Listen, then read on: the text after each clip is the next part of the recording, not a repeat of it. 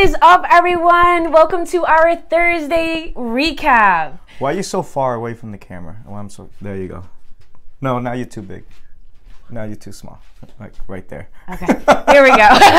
So we got that figured out. Yes. Welcome, everyone, to our Thursday recap. Pastor New. I am Ray. Good to see you. Hope you guys are doing well. Yes. All right, we're going to jump right into it. Yeah, let's do it. So what did you learn this past Sunday? So today we were continuing on the series of Turning Down the Noise. That's right.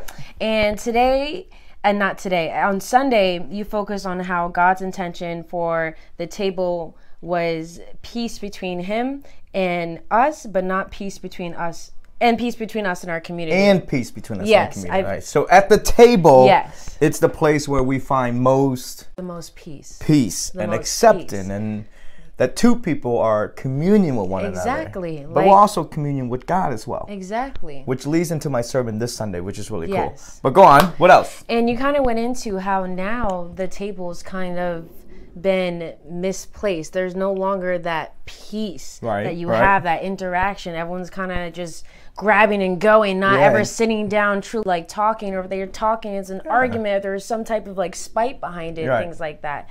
And I ask go ahead, I'm sorry. and you were talking about how we have to like bring back that peace. Right. And I asked a very important question in the middle of my sermon. It says, have we forgotten how good the... I didn't write it down. I am so sorry. I totally forgot that one. How good the coffee tastes between us. Yeah, like we kind of forget how good that is. You know, like just the idea of getting together and having a cup of coffee together, having dinner together, where there's communion between the two people, but also communion between God. Yeah. Yeah. So go on. What else? So one thing I really liked about your service this Sunday is that we actually took time and we all had coffee and cookies together. I've never done that before in my history of living. I thought it was really cool. And it kind of, it was the application of your service, how it kind of just having coffee and enjoying that peace and like fellowship between people. Yeah. And I feel like we miss that so much in our week because we're always doing. Right. And we don't slow down enough to really enjoy those moments that we have with the people next to us and people around us. Right. And also with the political spectrum and with the pandemic that's going on too, we're all just kind of get lost in the shuffle of judging. Be like, I can't hang out with him. He has different political views than me, or I don't like her because she doesn't believe in this. Right. And we totally forget the reason why we're at church. Yeah. The reason why we're here. Or how good the coffee tastes. Or is good the coffee tastes. That's right. So that's the message to us. But we tackle a really important person in the story. Who was the person that we talked about that betrayed Jesus?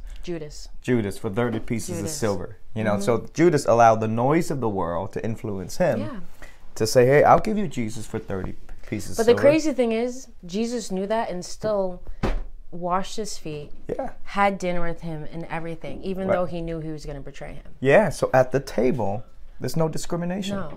That's the cool part. That is the cool part. So our encouragement for you this week?